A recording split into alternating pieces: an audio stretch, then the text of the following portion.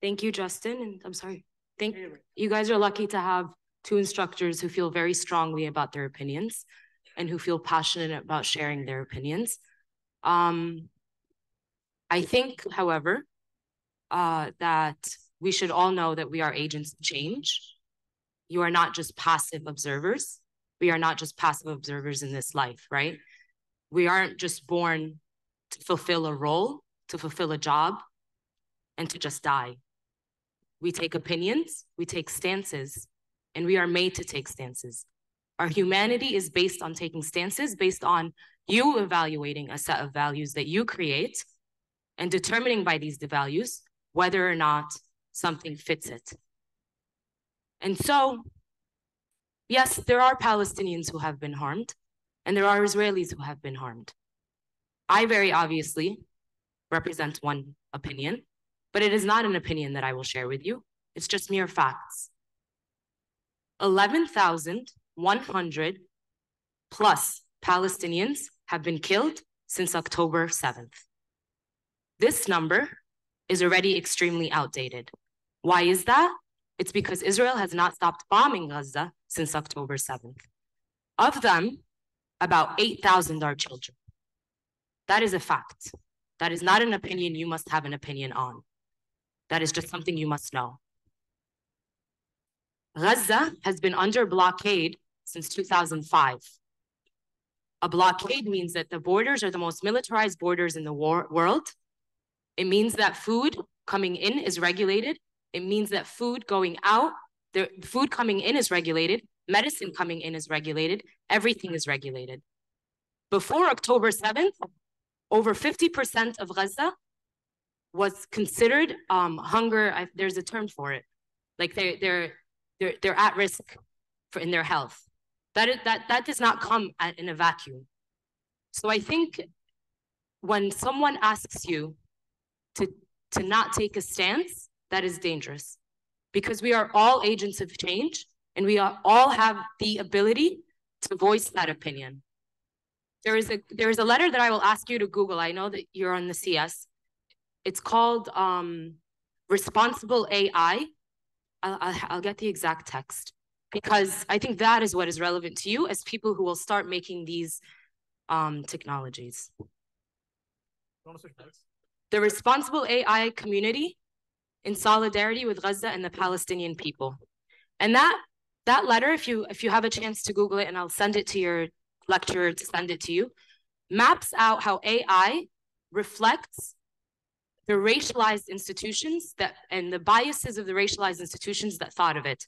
And it really is in the context of, in the US with law surveillance and things like that. But in Gaza and in the context of Palestine, in 2021, it was considered the first AI war, which means that Israeli and weapons companies around the world are using AI to develop a more sharpened and more precise way to target people. That is a decision made by students 10 years ago who decided to be CS majors. That is not a decision made in a way that you have no hand in, right? We are all responsible for our actions. We are not responsible for our governments, but we are responsible to hold our governments accountable. So I can go on and on. There's so many facts I can share with you that you do not need to have an opinion on, but just know that these are facts, and I hope that you develop opinion on based on these facts. But besides reading these letters, besides thinking about what it means to be an ethical knowledge producer and an ethical knowledge consumer, I ask you that you also hold your reps accountable, demand a ceasefire. Since a Shifa hospital, one of the main hospitals in Gaza, has been bombarded and has been raided, there is no electricity going in, there is no water. On the second day of war, the defense minister said that we are going to do, this is me paraphrasing, an entire siege on Gaza.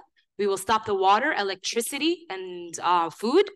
These are human animals, and I will act accordingly. I'm sorry, I have a very loud voice. These are human animals, and I will act accordingly.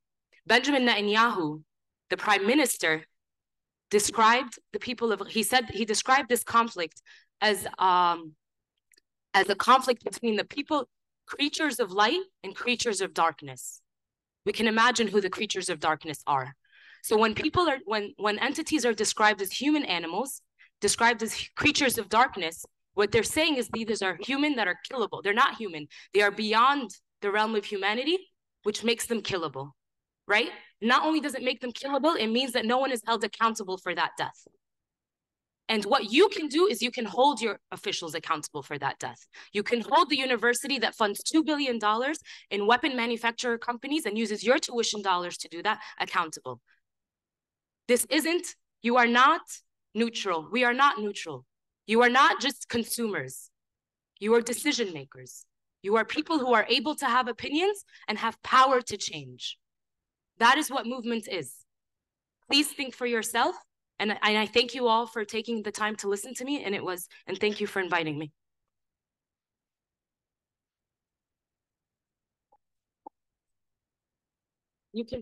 To know about activities that are happening on campus, there is the Graduate Students for Justice in Palestine are on Instagram, and Bears for Palestine is another group.